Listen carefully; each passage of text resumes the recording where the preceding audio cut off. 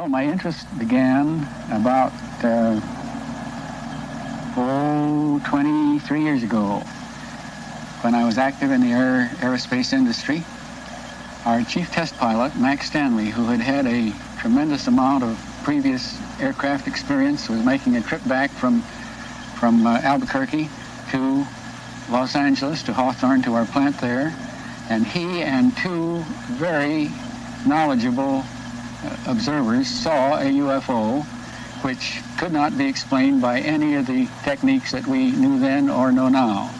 They were able to keep this object under observation for a period of about 20 minutes.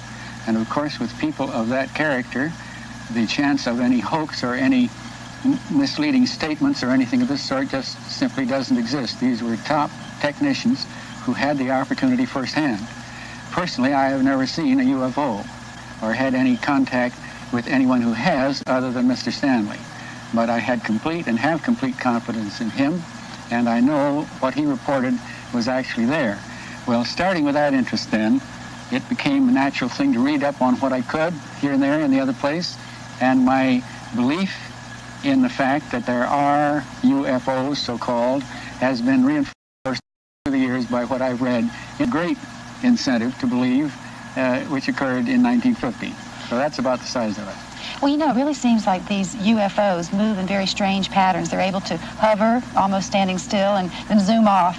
It seems as if they must be utilizing some other form of energy that perhaps we don't know about. Now, in terms of our present, aerodynamic technology, do you feel that we're utilizing all that we can? Aircraft are thoroughly modern and up-to-date based on our present knowledge. But there is absolutely no question in the world but what there is not only a source of power of which we're not acquainted, but there is also a source of propulsion which we're not acquainted, because the UFOs seem to have unlimited power, which perhaps we might attain if we develop fusion. Fusion power is more or less goes on forever. Fission that we're using now utilizes the elements to a certain extent, but fusion recreates the material that's used. And perhaps a small fusion power plant would give you the power necessary. But the propulsion of these UFOs is unique. Their ability to hover, their ability to accelerate very rapidly, their ability to move at very high speeds, very much higher than anything that we have achieved even with our supersonic aircraft. All of these things, and particularly interestingly without sonic booms and the things that we don't like about our supersonic aircraft, all of these things indicate a type of propulsion which is unique, different than anything we know anything about, and which would be of tremendous value if we could develop it and use it. And that's the reason I feel, with a number of others who have studied it, that it is a subject which deserves the highest type of scientific study and at an early date. The advantages to be gained are perfectly enormous. Well, since you have designed a number of aircraft since the early days and throughout the war, such as the flying wing, would you say that flying saucers are aerodynamically sound?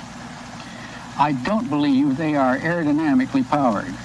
I don't think that there is any aerodynamic particular value to their shapes. They come in a number of different shapes, all the way from a flattened sort of pumpkin shape, flattened sphere like a pumpkin, to elongated sort of cigar shapes, to the well-known flying saucer shape, which consists of a saucer with another inverted on the top of it. And this type counts for about 50%. But the flight characteristics of all of the different shapes are similar. In other words, they've all been seen to accelerate rapidly, to be able to stop, to be able to turn rapidly, to be able to hover at will anywhere they want to go, so that the type of suspension, propulsion, whatever it is, that enables them to behave in the fashion they do is something that we simply have no technical background for at the present time. Mr. Northrop, how do you feel about the general ridicule that people are accorded that are into the study or believe in UFOs? Well, there has been a great deal of ridicule directed to the subject of UFOs, and probably rightly so to a certain extent, because probably 85 to 90% of the sightings of UFOs are not really unidentified flying objects. In other words, there is an answer to approximately 90% of the sightings that are made which correspond to the present techniques that we have. There remains a 10% to 15% number which cannot be explained by any of our present science. So that there's a natural reason to a certain extent for ridicule. And don't forget that the Wright brothers and Fulton and everybody, the man who invented the first steam engine, all were ridiculed. They didn't want to leave the horses or the buggies or anything of that sort. So it's a natural thing for humans to ridicule something that they don't understand.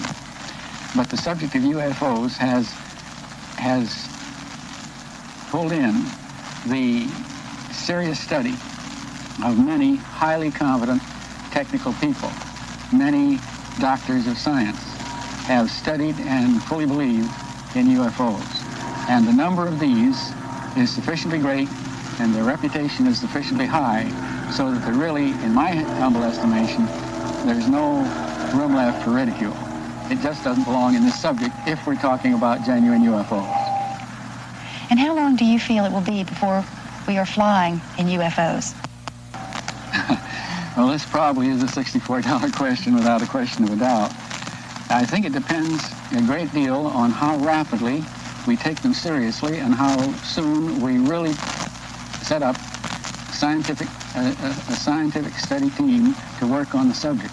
We have records of thousands and thousands of sightings, and those could be correlated and arranged in a suitable fashion by the use of modern computers so that we could probably learn a great deal that we don't understand now simply by that type of a study.